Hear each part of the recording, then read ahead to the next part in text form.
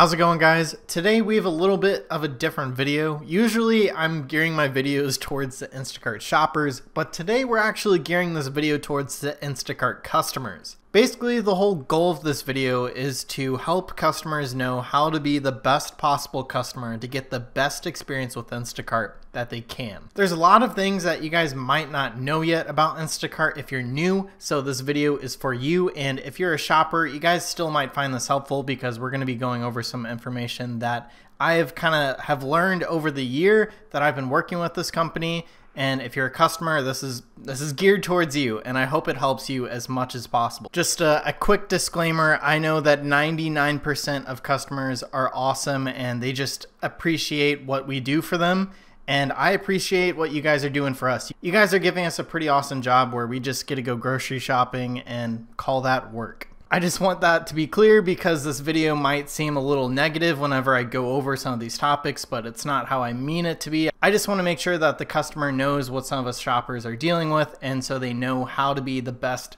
customer. All right, with all that out the way, let's get to the very first topic. Make replacements. Instacart kind of advertises this to be like a hands-off shopping experience, and it can be that way if you guys make some replacements. Because technically, if we show you guys the replacement and you guys don't actually approve of it, we're supposed to just refund it. Now, personally, if I see something that's almost identical and the customer's not responding, I will just go with it. But if it's a flavor difference, I always just refund. So that is where making replacements can really help us out, because I don't want to get a flavor that you might be allergic to, so I'm just going to refund it. Right now, with the low stock, this is very important, and it speeds up the shopper, which means the shopper can finish your batch sooner, get it to you sooner, and get back onto the next batch even quicker so that they can make more money or just get home faster. Replacements are very important, that or just click the thing that says refund if you can't find it. Please only use this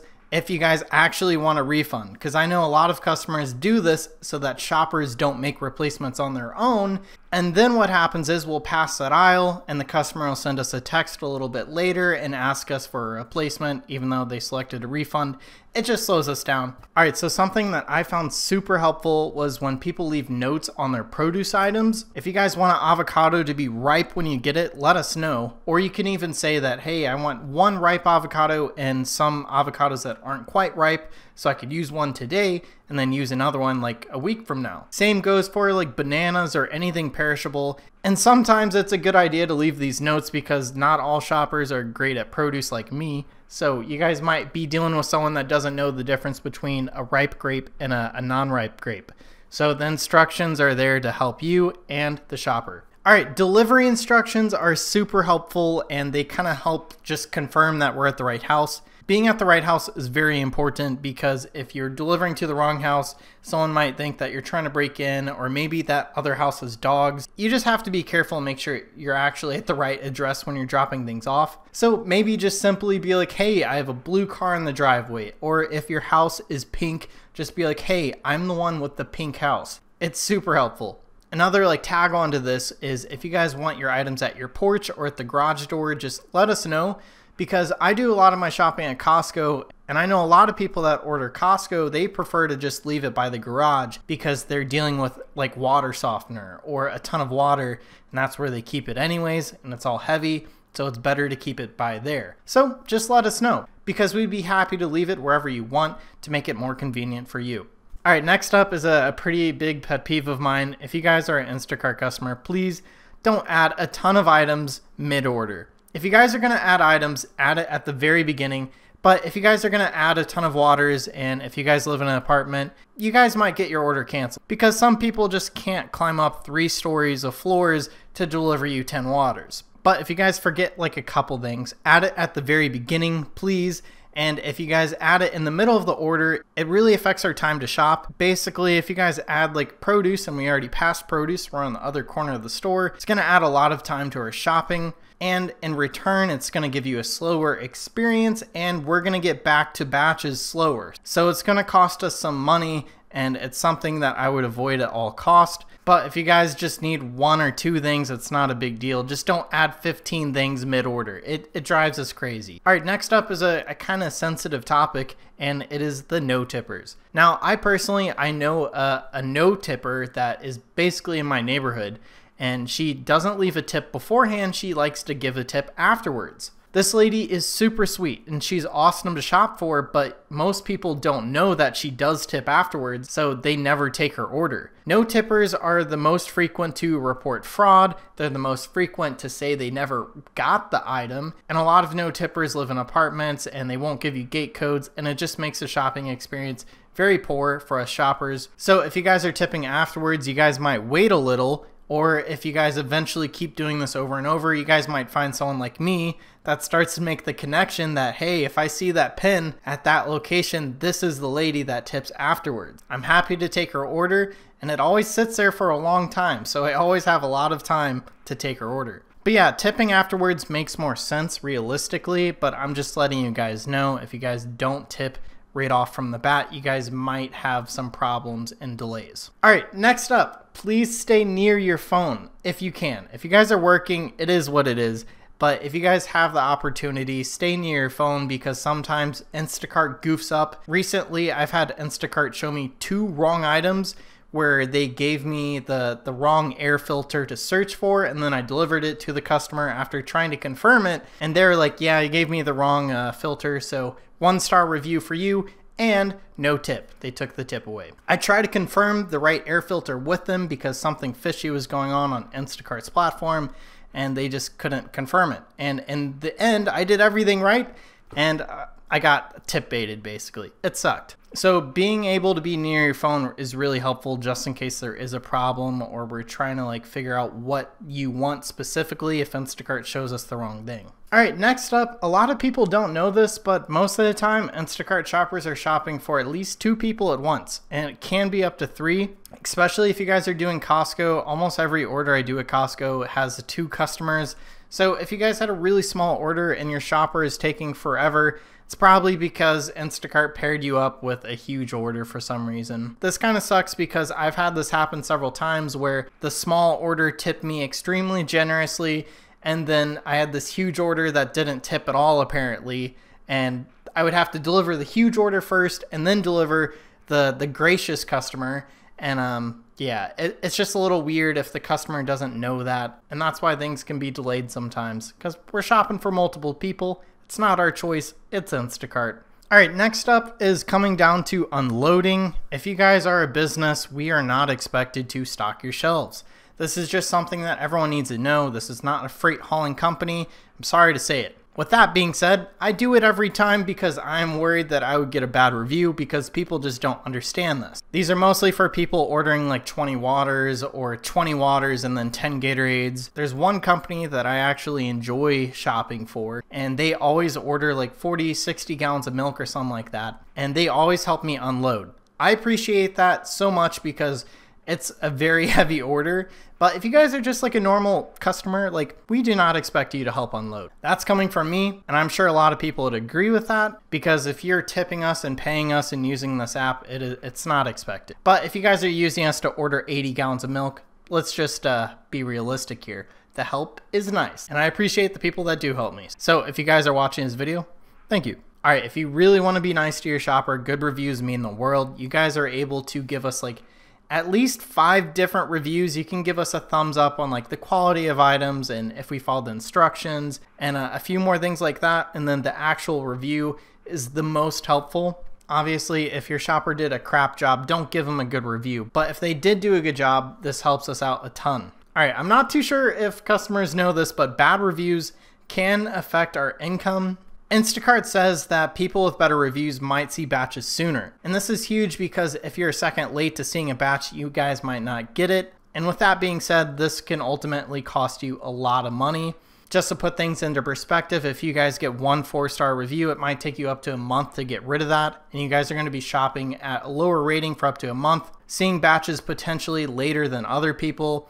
And the amount of money that this could cost a shopper is significant. So bad reviews should only be used for people that deserve it, not for low stock at Costco or Walmart or wherever you're shopping. I would prefer for you to take some of your tip away than to give me a bad review, and that is just me. But my least favorite is when you take the tip away and give me a bad review for something that wasn't even my fault. Yeah, I'm still salty. 1 second, my dog's going crazy. Say hi to my dog. That's been barking. All right, time for the haul. All right, another fun fact. You guys can tip after the fact as well. So if you guys had like a person like go above and beyond and you guys just really liked them, you guys can tip even more. So what some people do is they give like an average tip in the very beginning and then they kind of leave it up to the service or the quality of the shopper to determine if they get tipped more or less. Or if something happens where you accidentally give us the wrong address and we have to drive extra, this is just one way to kind of make up for that. But ideally, double check your address. Don't do that because we're going to talk about that in a second. It could be pretty dangerous. All right, next up is a pretty current topic, but understand that stores have low stock. The stocking at stores right now is just, it's bad. And some days it'll be there, some days it won't. It is out of the shopper's control. Today I had to make one replacement and one refund on a huge order, so I didn't think it was a big deal. It was honestly better than most orders. So anyways, I get to their house. I got a weird look from one of their family members right off the bat. I deliver half of the order off, and then I think they thought I was done and I was out of there. While I was returning the rest of it, the person that gave me a weird look started ranting about how annoyed she was that she wasn't going to have everything for her order. And she also said things like, yeah, I'm just going to go back to the store and find it myself. And I literally sent her pictures of everything that was out of stock. We were texting back and forth. I made an awesome replacement that she requested. And then the one item that we refunded, I showed her a picture of the shelf and the actual price tag for the item. So you could see that that's where it was supposed to be. Completely wiped out. And so whenever I dropped off the rest of the groceries, I heard all that. She extremely rude, thought I was gone, and just was talking trash about my shopping skills. I always ask employees before I actually refund things because first of all, it affects our income. It's not in our best interest to refund things because if you left an adjustable tip, then our tip's going down. So that's where you choosing replacements beforehand could be really beneficial and stop these things from happening. But just realize it's not our fault that the store's out of stock. A lot of us actually do a good job and search for your item. There are a few rotten apples that will give up and barely even look for your item and just refund it. But the majority are not that way. I just so happen to actually care about my customers and look for the item and ask employees where it's at. And even with that, I was still getting trash talked at the door by a customer. Please don't do that. It ruined my day. All right, next up, please don't ask us to call a different number in the description or the instructions. With Instacart, we basically only have the option to call you. Whatever your number is associated with your account, that's what we can call. A lot of people want us to use our personal phone number so that we can actually dial a different phone number. And this is dangerous because a lot of hackers use this to get a hold of the shopper's phone number so that they can hack our account and use it for malicious purposes and to profit on their dime. So that is why we're not really supposed to call customers with our personal number. Plus, I've had weird people just start calling me and texting me and basically harassing me once they got my number. It's just something I don't want to give out. It is my personal number and I don't want to give it to someone I don't know. That being said, I still do this every once in a while. If the customer is actually really nice and I can tell that they're like a real person with no malicious intents, I'll still do this every once in a while, but it's becoming less and less because I know that there are people trying to hack my account. People have already tried to do this, so it's a big deal. Hand to me orders. All right, if you guys are gonna click hand to me because you don't want to be responsible for theft, then please be at your house. I'm happy to do these orders, but maybe let the shopper take a picture before they actually give you the groceries or something like that, because a lot of hand to me customers like to report things missing because there's no picture, and then the shopper just has no evidence that they actually delivered it. If it's a hand-to-me customer and you guys aren't home, technically we're supposed to go return all the groceries. So this is really only supposed to be used whenever you guys are actually home. So whenever you guys report something is missing or wrong or damaged, the shopper sees it and we get an opportunity to report fraud. We're able to send pictures and explain exactly what happened. So only use this if it's legitimate. Most of the people that have used this against me just report random things missing when I have pictures of it sitting on their porch. We basically get like a big thumbs down, so I'm pretty sure this affects our account in some way, so just be careful with how you use this. Please only use this for legitimate reasons. All right, so the very last topic, So my least favorite instructions is please put in my garage. Now there are only a few customers that I will happily do this for, and it's because I already know them. I've shopped for them several times, so I will happily do that. But the problem is there are a lot of weird people that could try and close us into the garage. We're going into someone's house where we can't see everything or who's in there or things like that. And let's just give two scenarios on how this could be dangerous. Say the wife orders groceries through Instacart. The husband doesn't know. So you're going into the garage, the husband's working on his car or something, and you're just walking into the garage. He has no idea that she placed the order. You guys could get shot. Like actually, like you are trespassing on someone's property at that point, and it is very dangerous. So next up, say that the shopper was actually at the wrong property and they walk into a stranger's house, or say that you gave us the wrong address accidentally and we walked into someone else's garage. You're asking to get into a lot of trouble, and it could be pretty harmful for the shopper. So this is dangerous, but I will do it for a few customers that I really like, but this is something that you guys really shouldn't be asking us to do because I think it is pretty dangerous. All right, so that's basically the video. Like I said, I do not mean to be negative to the customers. I enjoy doing this job and I get to work with a lot of awesome people, but I just think that this video is going to be really helpful for people to be the best customer so that they can get the best experience possible with Instacart. If you guys found this video helpful, make sure you guys slap that like button down below, consider subscribing, and I'll see you guys on the next video.